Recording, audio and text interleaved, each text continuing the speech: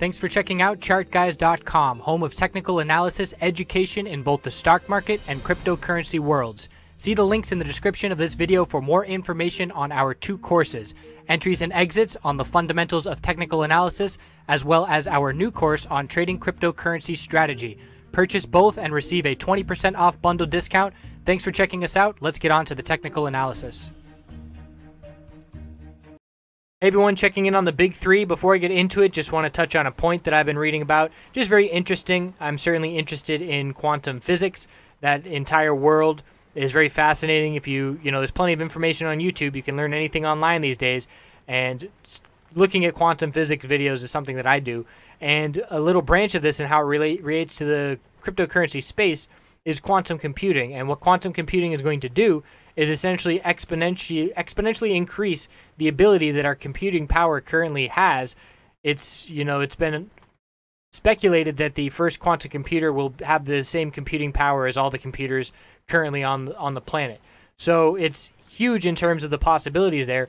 And an analogy of what it really is, just to break it down, let's say you have a maze and you're trying to solve a maze. The way computers currently work, they have to send, a little mouse through this end and it fails, and then he sends it through this end and it fails until they finally get the right way. And it does this very quickly, but it's having to go, one at a time to get there. What a quantum computer will do is test all of the routes at the exact same time instantaneously, and instantaneously find it will solve that problem. So that is the potential in terms of the exponential growth here, and why that poses a potential risk to the cryptocurrency space is these supercomputers could potentially easily disrupt the encodings that the cryptocurrency space does have right now that make them so secure. So it's something that everybody's definitely keeping an eye on. And companies like Google have invested upwards of $1 billion in terms of quantum computing, and it's really a race in terms of back in the middle of the century, it was the space race between us and Russia and all these major superpowers, and now it's really a quantum computing race that's currently underway, because it will have such a significant leg up on everything that currently exists that it is something to keep an eye out for, and it could be a disruptor for the cryptocurrency space. So not saying it is. I certainly do not have the technical knowledge to make that kind of statement or opinion. It's just something I'm keeping an eye on because I find it very fascinating. Bitcoin on the daily time frame. Still weak, still small movement, still very tight, and still not a lot of volatility.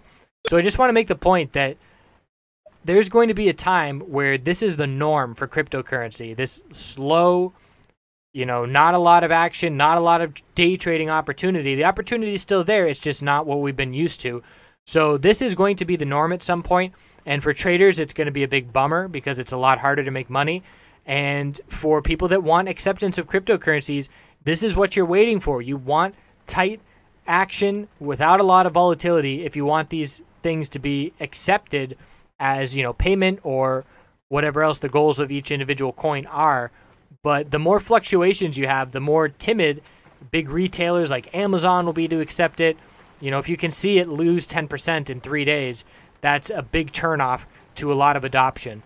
So we are still seeing a lot of volatility overall, but just today it was a very tight range. We did just roll over to a new candlestick on the daily, but just not a lot of action. So the 4-hour time frame, overnight we had a Wall Street Journal article hit, and it was again echoing the China ban. It's really, the headline was sensationalized in terms of causing fear, of course, but just saying that China may be banning cryptocurrencies and the exchanges and just causing fear. So we sold off again last night, where the bulls had some nice momentum with a higher low and a higher high on the 4-hour time frame, bullish MACD cross on the 4-hour, and then here's that candlestick where we dumped and even hit a lower low on Bitcoin on GDAX.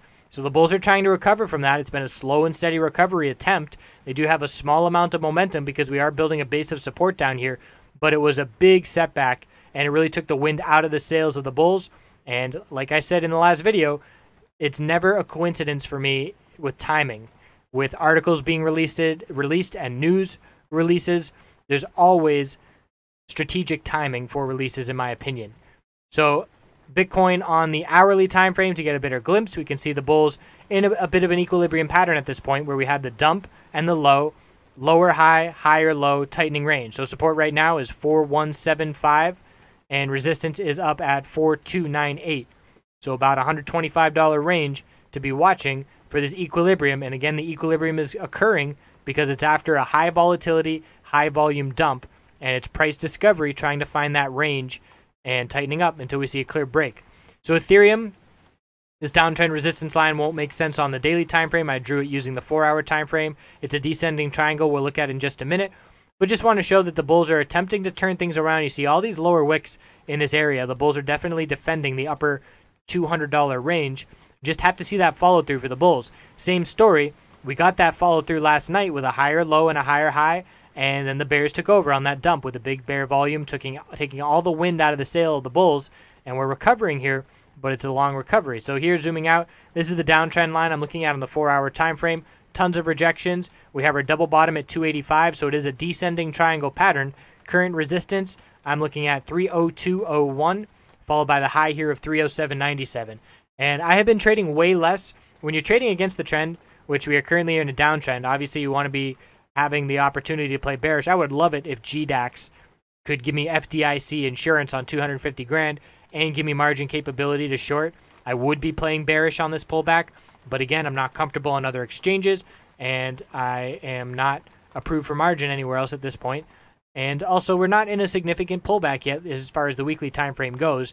It's just the daily time frame that has this consolidation occurring. So all of those reasons are reasons that I'm only playing bullish at this point. But what that does mean is I'm adjusting my game plan as the environment changes.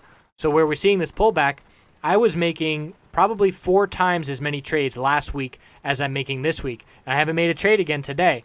And in the past 2 days, I probably made 1 trade a day on average. And that's way cut back for me. And I'm being way more picky because the bears have momentum. And these bounces are short-lived. The gains are smaller. And I'm just trading less frequently. If I were trying to do the exact same thing I were doing on an uptrend, I would be losing money day after day on days like this. So I need to adjust to the conditions and make sure my trading style is reflecting that. So here, I was in a position of Ethereum last night, and I kind of lucked out to a degree. This is one of those scenarios where technical analysis absolutely helped me exit with a really nice exit, but I certainly wasn't expecting a dump. So what I mean by that is I was in this bull move last night, and we were right up here at 307.97, and I sold some of my position on the way up in the 305s, and then we hit this level, and I still had a solid chunk left, I think about 60% of my position. I saw the momentum shift. I knew the 15-minute time frame was seeing a volume climax. I saw the RSI hitting up around 70. That alone wouldn't be a reason to sell, but that with the volume climax, with the solid move that we had seen over the past couple of hours, and the fact that I wanted to go to bed without a position, all led for me to sell. And once I saw that momentum shift, I sold market at 307.87. So 10 cents from the top is where I exited 60% of my position. And again, it was the shift in momentum that had me do that. And I did not hesitate at all because of fees. I sold market order. Obviously, that paid off huge by just getting out and exiting. And so what I mean by earlier, technical analysis, these indicators absolutely had me get out at the top. But in terms of saying, oh, I knew we were going to dump, that's not true at all. I just knew that consolidation was going to be coming. It could have been healthy consolidation. It could have been this dump. Either way, I knew that I wanted to get out before this consolidation so I could go to bed without a position. So we ended up dumping, and we're seeing a slow and steady recovery, and the bulls need to break this high of 302.01 to see continuation. It's just been a slow and steady recovery where we dumped in, a half hour. That's when that dump took place, and it's taken many hours to try and make those gains back. So Litecoin on the daily time frame, same thing. This trend line is from the 4-hour, but watching for a bullish reversal candlestick to try and be confirmed, building a base of support down at 65. So the 4-hour time frame is a descending triangle pattern as well from the all-time high. And look at that. It's a really nice base of support down in the low 65s. Clear resistance, and we're watching this level tighten. And we should see a clear break on both of these descending triangle patterns. I would say sometime in the next, 24 hours would give us 6 candlesticks. And again, I'm just estimating here, so I would say within the next 36 hours to be sure, because the ranges are so small, we could fit a bunch of candlesticks within here. So Litecoin, key resistance right now, the high of the bounce from the dump last night is 69.86, and then the high of progress that was erased by that dump, 71.55. So where we stand on both of these names, Ethereum and Litecoin are stronger correlated to each other than Bitcoin on GDAX. And I can say that because I've been watching very close, but also because GDAX on the dump last night broke to lower lows for Bitcoin, whereas Ethereum and Litecoin formed higher lows. So this did still see support hold to a degree. And now zooming in on Litecoin, we can see the bulls are trying to recover. A bunch of resistances to be looking at. I could pick out 8 resistance here, 8 resistance levels. Every time we saw a bounce attempt and rejected, it's a new resistance point. So the bulls have their work cut out for them. We have been seeing Litecoin lag a little bit today. And this is the second day in a row for me where I've seen little small signs on 15-minute time frames, shorter term time frames, that the Ethereum bulls are the strongest. And going to certainly keep an eye on the correlations between everything. But as of right now, I would say it goes Ethereum, Bitcoin, Litecoin in terms of the short-term strength that we've seen today.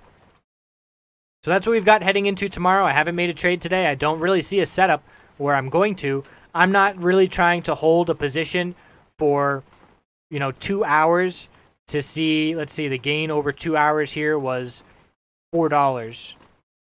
And it was even, about $4. So that's not really worth it to me. I miss the days where we saw $4 in 10 seconds. But we'll have to just be patient and wait for that volatility to pick back up. The bulls definitely had volume behind this move, and we have some nice pops here. We did see a half-hour move where we went from 294 up to 301. So that's a nice, if you can capture a $4 or $5 move in 15, 30 minutes, certainly won't complain about that. But just waiting, I would love to see an oversold dump, to be honest, and to be able to play that with confidence that we would see a more prolonged, faster gain bounce play out. But just watching these tightening 4-hour descending triangle patterns at this point. So I appreciate you watching. I hope you have a great night, and we will see you all tomorrow.